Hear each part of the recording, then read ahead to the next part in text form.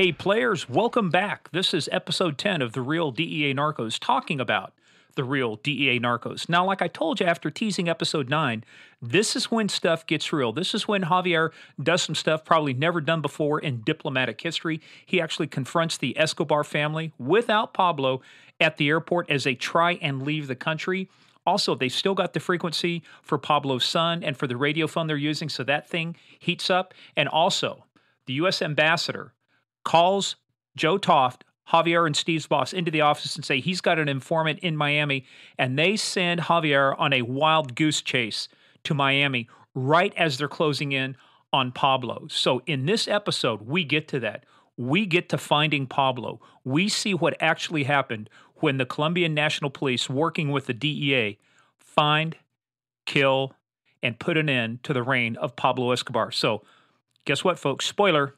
Pablo dies. Pablo's been dead for a long time now, but this is the real story behind that. So everybody stay tuned. We're going to get into that. But if you're listening to this, it means you're a player in the biggest, baddest, most dangerous game of all, the game of crimes. We want to thank you. Murph and I just want to give you our undying gratitude, our thanks for being a part of this family. This is the good stuff. This is the fun stuff. It's not for everybody. We get this, but for the folks who get it, the folks who understand what it is we're trying to do by telling these stories, you'll understand why this is so great and why this is just some awesome content that nobody else is putting out there. So what do you say? Let's strap in. Let's get ready. Let's get geared up because episode 10 is coming to you. The Real DEA Narcos on The Real DEA Narcos.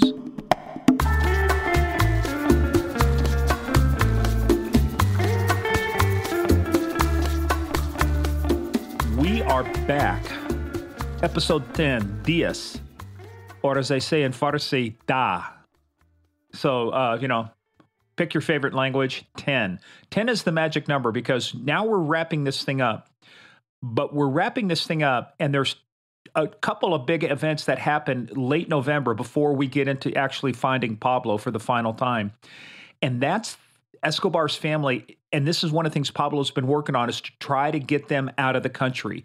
As long as they're in the country, they can be leveraged. They can be targets. He wants to get them out of the country.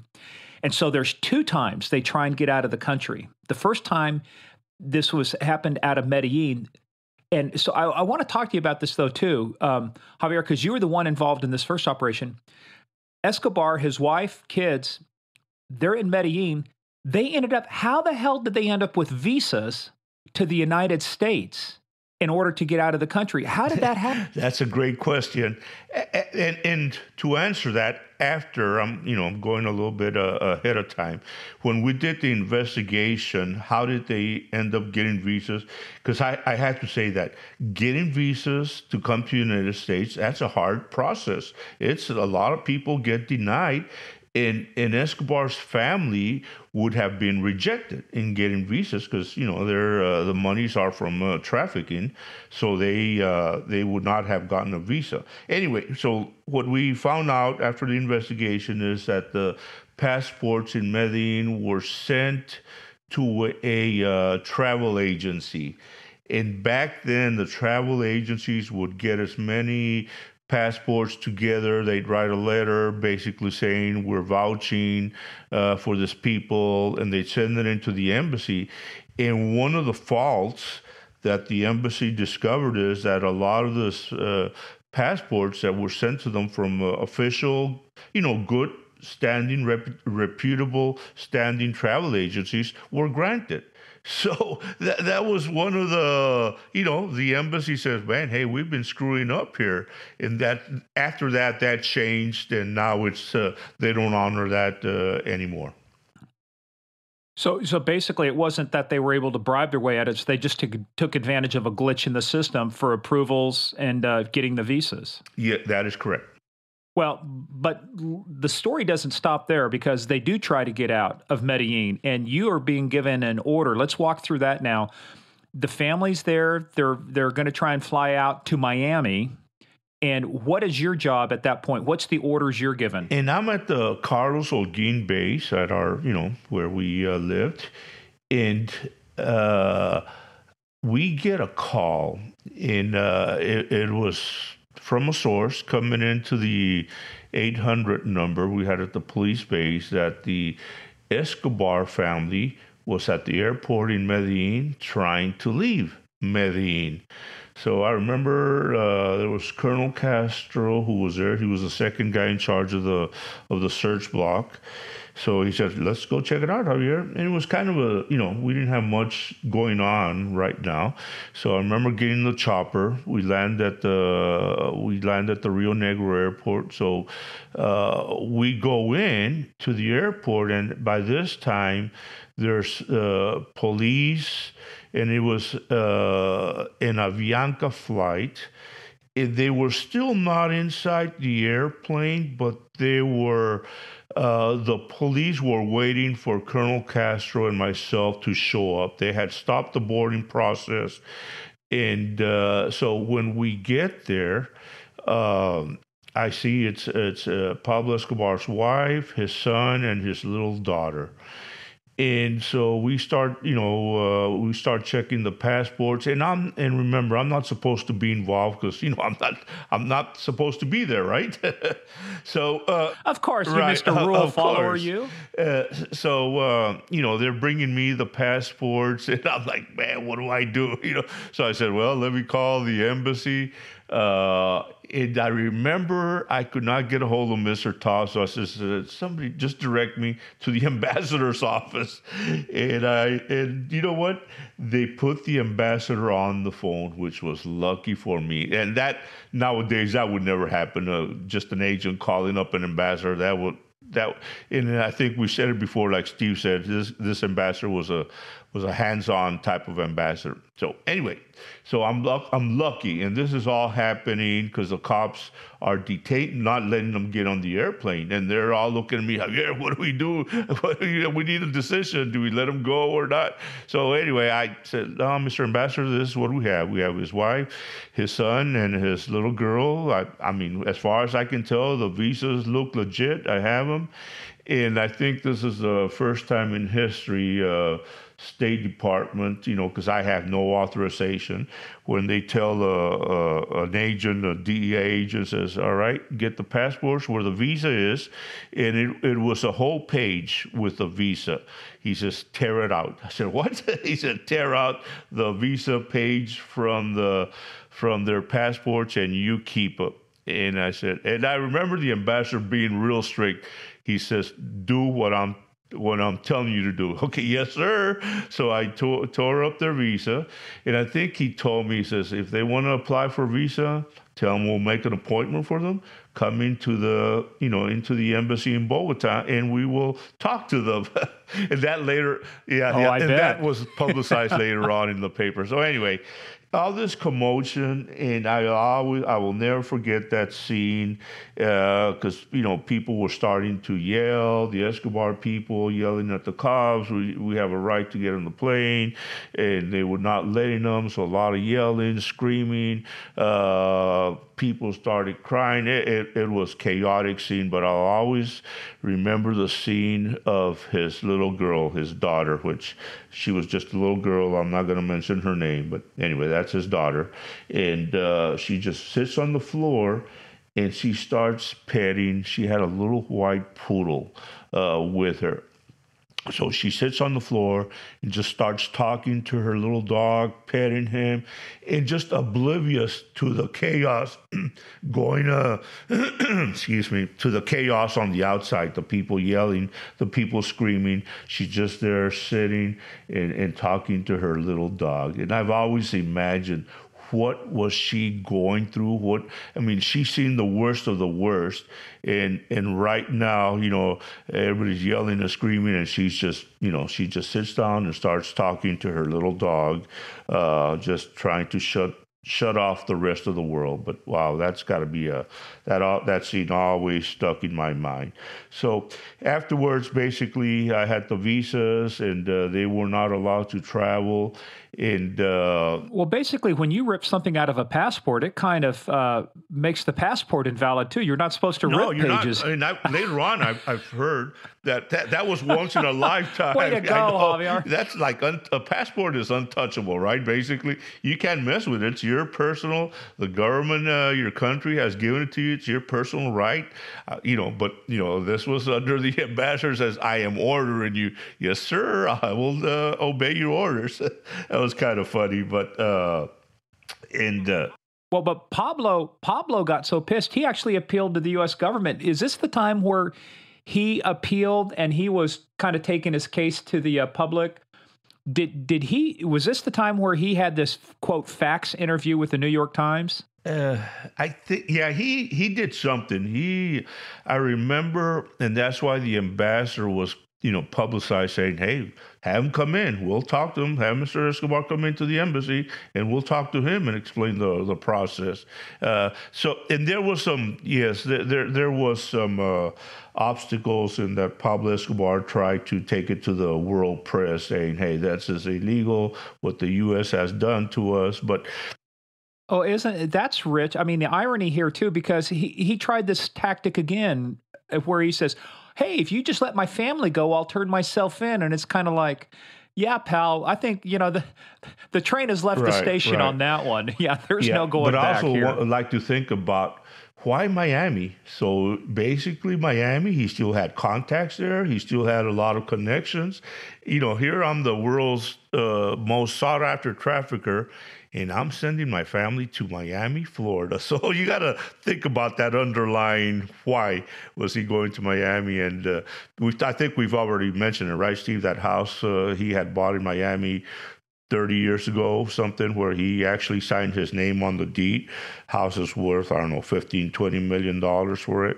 So, it just goes to prove he still had a big stronghold in the United States. Well, so, I mean, there's a lot of hoopla around that, but that's not the last time they try and get out of the country. In fact, this next time when they try and get out of the country, Steve, you get to play tourist because and the press, because I think you mentioned this before.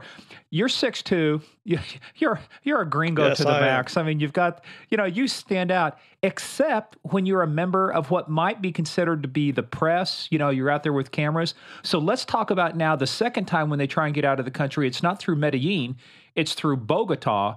How did you get onto that, and what led you guys to being down at the airport this second time to try and stop the Escobars yet a second time trying to get out of the country? Well, this particular time, Javier and I happened to both be in Bogota at the embassy when Javier got a call from a source saying, hey, the family, Pablo's family is trying to leave the country again.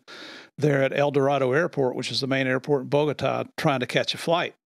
So we grabbed the cameras and we had one of our escoltas drive us out to the airport, told Mr. Toff what we were doing. And this time, I'm carrying a 35 millimeter camera with a telephoto lens because, we're pretty sure Pablo's not going to be there, because he's wanted and everybody knows his photograph. But shame on us if we're not there and something does happen. And so we also wanted to determine, is this really the family? Who's traveling with them, who's providing protection for them, the whole ball of wax. So for me to stand there, being the lily white person that I am physically with a telephoto lens on a camera, I didn't stick out at all because the world press was out there taking pictures of Pablo's family as well. What we saw was, and these pictures are on the internet, I believe, where you can see men in plain clothes carrying weapons, holding machine guns up. That was the Attorney General's protection detail. They were providing protection for the Escobar family. So DeGriff and his gang were providing protection for the Escobars at the airport? They were. So they, we recognized the people. I mean, we used to go to meetings in DeGriff's office all the time, and you saw, the armed guards that were there, and you got to recognize, and they knew who we were. And you recognize these guys on the bus. They're hanging out the door trying to keep people away from the Escobar family. And the bus was an Avianca bus that was taking them, was trying to get to the main terminal so they could get to the international terminal to fly to Germany. Does this not smell? I mean, at this point, now you've got the AG's office who's been obviously doing all of their own negotiations, but was this just like a little too much now that they had armed AG personnel escorting the family at the airport? I mean, is that kind of like did that really was that the final straw, or was there even worse stuff with the AG's there was office? worse stuff. We went to meetings. I remember when Barry Abbott came down from headquarters, and we went to a meeting with Mickey Ramirez, who was one of Pablo's, was a member of the Medellin cartel, who I believe handled aviation transportation routes. And we were talking to Mickey about, we wanted to talk to him about potentially getting information about where Escobar was hiding and help us locate him. Well, Mickey showed up with all his sicarios. I mean, we were we were severely outgunned that day. It was me, Javier, and a headquarters agent, Barry Abbott, with one escolta. We all had our sidearms, and these guys were showing up with shotguns and long guns and machine guns and, every other kind of gun you can come up with. But one of those people we recognized as one of DeGrief's bodyguards that was providing protection detail for Mickey Ramirez, who was a wanted criminal. He's a drug trafficker. And if I can add on that premise, that's what DeGrief was doing. The Attorney General was blessing other traffickers who had worked for Escobar. So now he was saying, traffickers, I will take care. Don't worry about your past crimes. As long as you're helping us locate Pablo Escobar, you are now informants. And like Steve said, Mickey Ramirez was one of the biggest traffickers in Colombia, responsible for tonnage of cocaine that was being sent. So he, like who else? Like Don Berna, remember, the head of Los Pepes, were now blessed by the Colombian Attorney General to work with the search block in locating Pablo Escobar. Well, did anybody nab Mickey? Did they take him into custody, or was he off limits? He was off limits, and because he was protected by the Attorney General, who's going to file charges? I mean, it was just a disgrace. But and this is how when we talk about Don Berna, that's what happened. Don Berna was blessed by the Attorney General to work, with the Colombians. It's like Javier said in the last episode. In Colombia, you learn to expect the unexpected. Yeah. That's why people always say, "Hey, how's it going?" I say, "I don't know. Day's not over yet. It could change, at any That's time, exactly right? Well, so now they're at the airport. So you've got all of this hoopla. So what happens now, Steve? I mean, these guys come in. They've got the armed guards. What's the family do? Where are they going? Do they actually make it onto the plane? Well, they get into the airport, and they get over to where the international flights are going out, and they're going through the process. In the meantime, we're trying to call the embassy and report everything that we're watching take place. And we're just kind of blending in. We're now inside the airport, so we can kind of blend in as an international passenger. So we really didn't stick out like a sore thumb. Quick question. Do they need visas? Do you remember if they needed visas to go to Germany, or could they just fly to Germany? I don't remember. Do you? I don't remember either. Yeah. Okay. So, and some of our police counterparts are starting to arrive out there, some of the Dahin guys. And so once they get their tickets and everything, they, it's a big commotion in the airport because it now word's out who they are. And so they put them in a private room. Lufthansa Airlines had a private room. I don't know if it was the first class lounge or what, but, they were able to get them out of the public's eye. So we're calling the embassy. What are we going to do? What are we going to do? Mr. Toff's wanting us to stop the flight. There's no way we can stop it. We can't stop them from getting on the flight. Our Colombian partners are saying the same thing, the police. So what this leads to is we decide that we're going to put one of our agents and a couple of Colombian police officers on there in an undercover capacity. Now, the Escobar family travels first class because they've got so much money. And it was I can't remember what type of plane it is, but it's the one that has the double decker where the first class is upstairs and then That's probably the 747, so. You mean? Back then it would have been, the 747. This is Lufthansa Airlines. And so we had to buy first class tickets at the last minute for our agent and the two undercover police officers. Oh, money's not a problem for DEA. Don't worry. Just put it on my credit card. Yeah, there's a little bit more involved than that, but we got them on there. And our agent had we had a bag that was rigged up with a camera inside that had a little pinhole lens, so that all you had to do is, it didn't look like a camera thing. It looked like just maybe a camera bag itself. But he was allowed. He could he could touch the hidden switch in the handle and take pictures with that bag. And, what we're trying to determine is, are they meeting other people on the plane who's traveling with them? I think it turned out to be the wife, the son, his girlfriend, and the daughter. Was there anybody else, JP? Right. I think there was another lady, and there was, because she was also traveling with them when they were going to Miami. They always had another lady involved. We knew her. I forget her name at this time.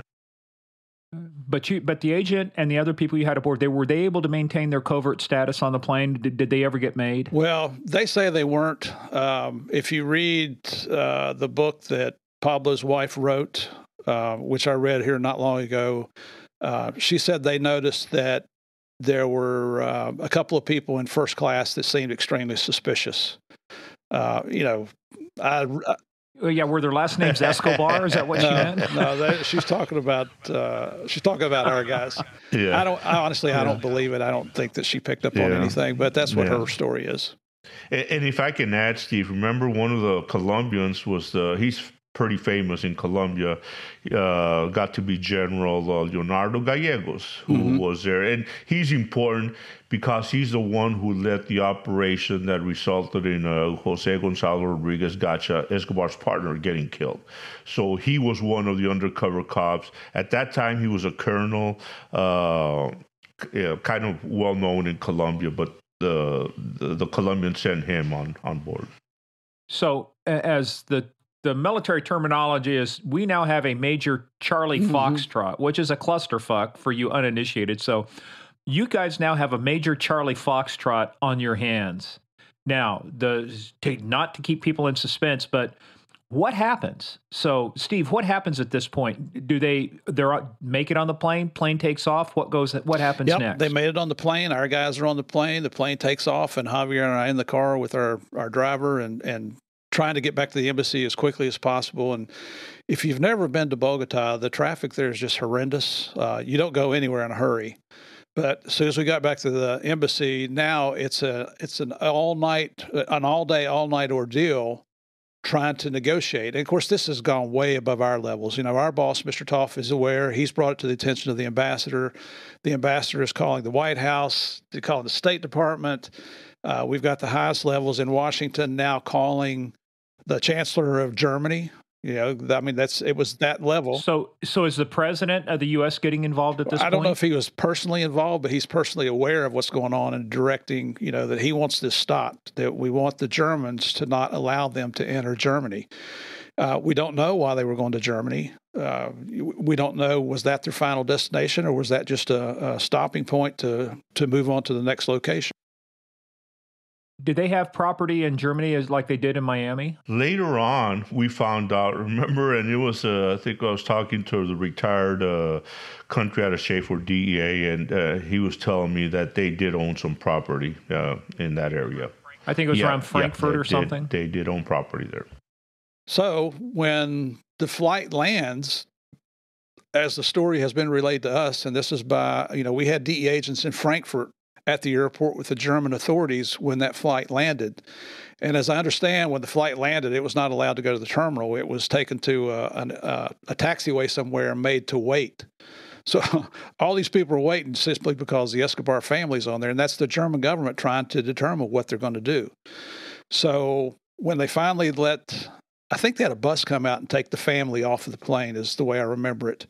And they put the Escobar family into quarantine inside the Frankfurt airport. I don't know if you've ever been to Frankfurt. It's a huge, huge airport over there. Yeah. So we've got our local agents on the ground there that live in Frankfurt are working hand in hand with the German authorities. And they've since told us that it was, when the family got there, it was 50-50. There was some Germans wanted them to be allowed to enter and some wanted them to be expelled. So that negotiation went on all night long. The next morning, the German authorities made the decision to expel the family back to Bogota. So on the next flight out of Frankfurt back to Bogota, the family was placed on that flight and sent back home. Our guys are on that flight as well, our agent and the two Colombian police officers. Did you guys provide a reception for them when they landed at Bogota? Well, Javier and I were there at the airport waiting for them. Yeah. Hi, it's us. Did you have a welcome back home sign? They didn't even come up and say hello or anything to us. Just ignored us. Oh, gosh. Oh, dang. Who would have thought? Well, I mean, this is a major issue, right? I mean, it's hitting the press, it's hitting the headlines. If people didn't know about Pablo and you didn't know what was going on in Colombia, you sure as hell did now, right? And you're going to love this part.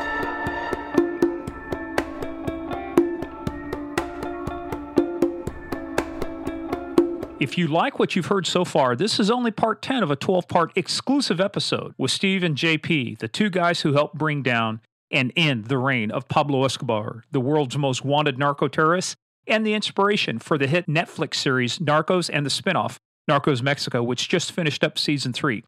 If you want to hear the real story, if you want to hear how this ends, if you want to hear from the people who were actually there, not a bunch of other people telling the story about Pablo, but the people who were feet on the ground working with the Colombian police who were there when history was being made, then you got to head on over to patreon.com/gameofcrimes.